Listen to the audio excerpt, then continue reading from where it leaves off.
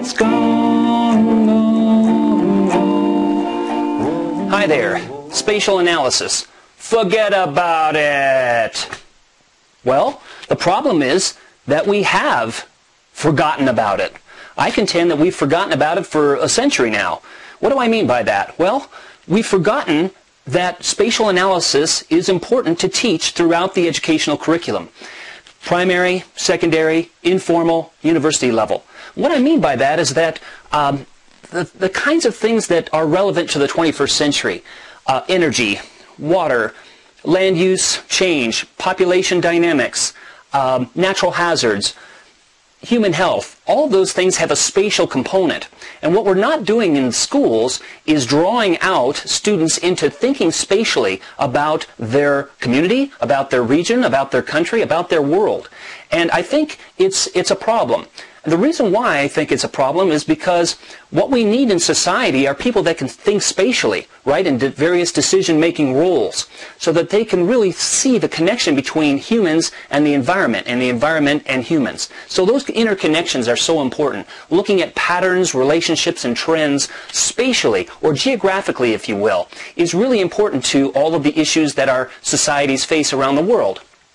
So what I contend that we need to be teaching are themes, various themes, ecoregions, climate, transportation, economic interdependencies, and so on.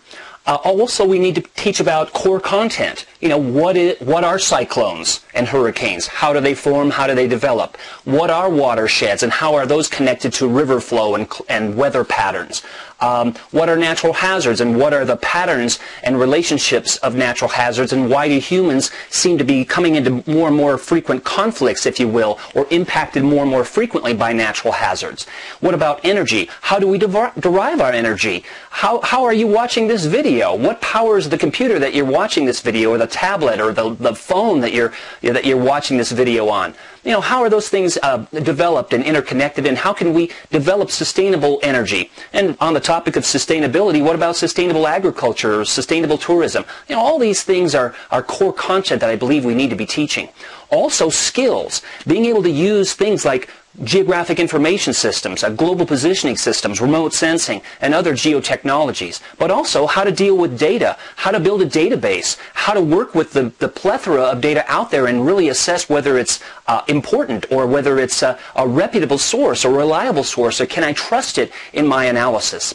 And also the geographic perspective, or the spatial perspective, is important, I believe, in education. So looking at things from a spatial perspective, in other words, scale, looking at maps and other geographic tools to help us see the patterns, the relationships, and the geographic trends over time and space. So I submit that one of the best ways to teach spatial thinking, spatial analysis, is through geotechnologies, specifically web-based GIS.